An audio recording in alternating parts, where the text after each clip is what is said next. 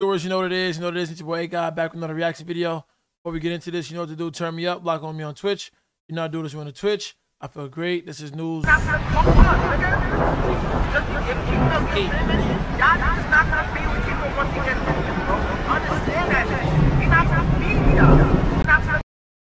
Okay, so Yeat and J. Cole are competing for the #1 slot on the Billboard. And when I say that, I mean Yeat and J. Cole are competing for the #1 slot with their features on Drake's For All the Dogs album. You know, pointless conversations like this come up all the time when GOATs do their things. Updated Billboard Hot 100 predictions for Drake's For All the Dogs tracks. Chart dated October, what? 21st?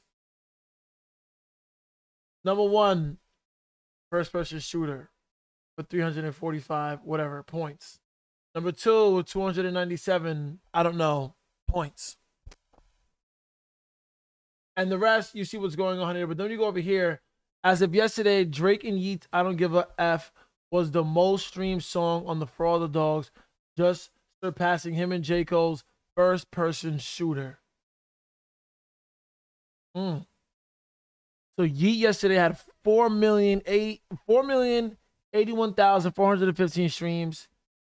And yesterday, J. Cole had 4,074,061. You know, overall, still good numbers. W for Drake, you know what I mean? And W for these artists for being on a platform like this and being able to show out and go absolutely crazy. But what I think is crazy is the fact that he might have one of the #1 songs on Drake's album and he carried. Talk about that. Let's talk about that. That's major. That is major stuff right there. Boom. What we got here? Can't believe we really live in a time where Yeat has the biggest song on a Drake album. We really won. For All the Dogs, 10/8/2023, which is yesterday, highest Spotify streams. Wow. He's even doing better than Slime You Out. And I'm going to be real with you. I've been listening to Slime You Out and Amen and Away From Home more than anything. And to see where the people are really at, it's crazy. But that's only because I think that comes from the fact that I'm really just an OG Drake fan. You know what I'm saying? A lot of the youngins don't listen to Drake. They listen to Yeat. A good amount of the youngins don't listen to Drake. They think he's just too old or he's too ancient for them to listen to. But it's not a lot of them because it's Drake, you know?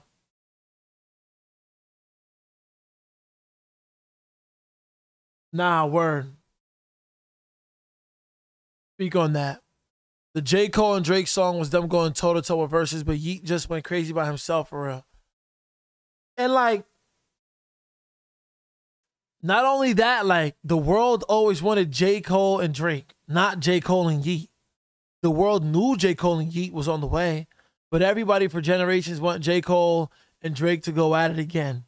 They tried to get them to beef, but they didn't. And I like how Drake and J. Cole respect each other enough to be able to be like, you know, I'm like, you know, they're saying who's the greatest, me. Like how J. Cole was like, who's the greatest, me, Drake, or Kendrick. You know, he said, but he says he feels like Muhammad Ali. You know, but then again, there's Mike Tyson and, you know, all types of shit, all types of boxing legends in this shit. But I like how they respect each other enough to, like, you know, claim their spot in this shit on the same song. That's cool. But fuck all that. Yeat surpassed everything they had to talk about, which is pretty crazy. And a #1 for Yeat. Has he had a #1 before? Pretty sure, right? I wouldn't doubt it. It's Yeat. It's Yeat. He's had a #1 before? No.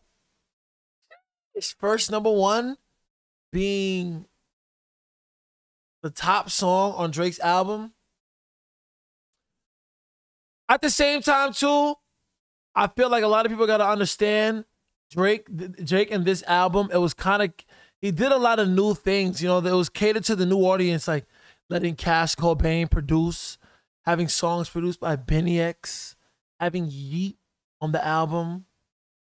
You know what I'm saying? Like, it wasn't really aimed to please Drake fans, in my opinion, but it did. If you're a real Drake fan, it did. I mean, honestly, it's, I don't know. Drake has so many fans and so many levels to this Drake shit. Cause it's like, if you're a real Drake fan, you might hate this new stuff that he's doing for the new school fans. But if you're also a real Drake fan, you're gonna accept it and just go with it and run with it. W Yeat, W J Cole, overall W album. Like, bro, imagine this. J Cole's moment. He had a long career, and this could finally be his number one. And Yeat might just steal that. I don't think this would. I don't think this would stop J Cole, and I don't think J Cole even cares about almost going number one with this album. Although it would be cool, because at the end of the day, it's Drake's album. So does J Cole really care that much if he doesn't go number one on Drake's album? I don't think so. Two, he was in the studio real quick and put that verse together real quick. We all know that. And it really honestly sounded like, you know, all right, we need to respond to this YB thing, and it's only right if J. Cole's on the album. You know what I'm saying? 3, J. Cole has been going crazy with these verses. It's only a matter of time before his album drops. All these features that he's on could be somewhat of a rollout for his album. I'm more than sure that J. Cole is now ready to go number one, because he's officially in that conversation where it's literally him, Drake, and Kendrick. You know? So, but it is a big W for Yeat. You know what I mean? J. Cole's accomplished so much, and he's been in the game for so long. Yeah, number one is cool, but yo, J. Cole's smart enough to see through the smoke.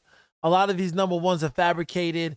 You know, like, he'll probably go number one because he's like he's like the guy now. And a lot of like a big part of like artists and their rollouts when you're that big is like going number one with like your single release and then dropping the album, you know what I mean, to flex how big you are. So he's in that conversation now for sure. Cardi never had a number one, by the way. This would be big for Yeat. Yeah, it would be big for Yeat, but then again, as soon as that happens, then it's going to turn into, will you ever go number one on your own? You know what I'm saying? Cardi never went number one, but at the same time, Cardi's audience it's really catered to a specific demographic, but that demographic is large. But is it large enough to go number one? It takes a lot to go number one. Like, if Cardi goes number one, you got to understand what he's going to be up against. Who was Cardi up against when he dropped his album, when he was, you know, liable to go number one? A lot you got to go up against. He more so put on for mumble rap and solidified it with his album. Now what he does next could possibly go number one. Who knows? Who knows? Who knows? But it is big for Yeat, and I don't want to take anything away from him. I do not. Yeat is in his, he's having his moment right now. Drake is the GOAT. It's only right if they go number one. But the fact that it's going over J. Cole, it is impressive. But at the same time, J. Cole could have probably went 10 times harder. You know, they just hopped in the studio real quick and just did that real quick. Type shit. Recently. Sometimes, you know, they probably didn't even have enough time to put out multiple tracks. Sometimes you record multiple songs, one after another, after another, after another. You let them marinate, see the one that you're going to put out there. You know, those usually become the classics. At the end of the day, I mean, at the end of the day, Drake and the First Person Shooter joint is pretty much a classic. It's only thing is missing at this point is a video. And hey, a number one. Will the industry allow Yeat to go number one over Drake and Cole? Because it would be a bigger conversation if Drake and Cole. No, I can't say that. It would be a bigger conversation if Yeat went number one over Cole, but it. Let's see this TikTok.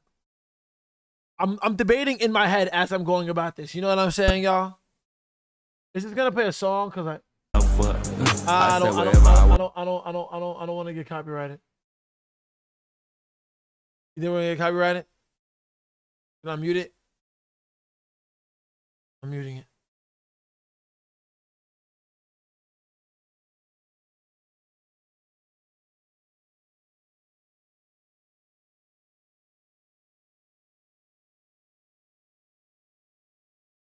fuck. I say wherever I want. I do whatever I want. I'm counting up money for fun. You know, popping these purchase for fun.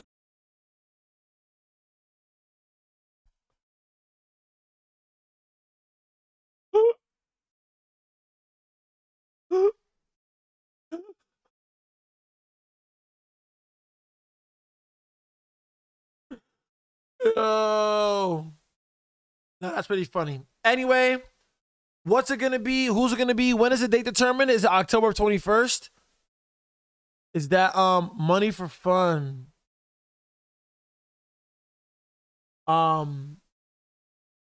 Is that when is it gonna be determined? The #1 single, or whatever the case may be. Somebody let me know in the chat. I would love to see. How this comes out. I say wherever I want. I do whatever I want. I'm counting up money for fun. You know, popping these purchase for fun. Oh God. Anyways, y'all know what it is. Y'all know what it isn't. Predict who you think is gonna be the #1 in the comments. Your boy A God back with another reaction video. Before you get out of here, you know what to do. Turn me up. Look at me on Twitch. I feel great. This is Understand